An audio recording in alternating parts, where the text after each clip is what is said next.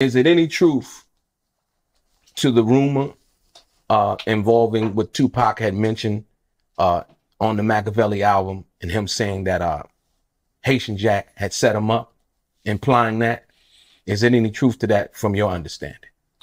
No doubt. You know what I'm saying? Because it all made sense. You know, him and Jack fell out.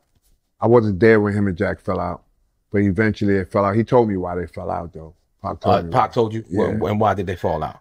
He said that, first of all, he started losing respect for Jack.